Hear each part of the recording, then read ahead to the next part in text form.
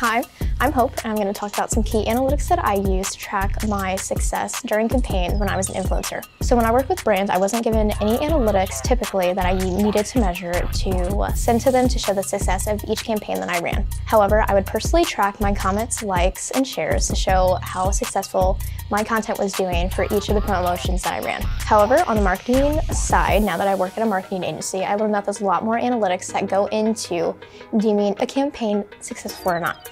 Some of them is return on investments, website clicks, sales, discount codes, the reach, impressions, and engagement of a post.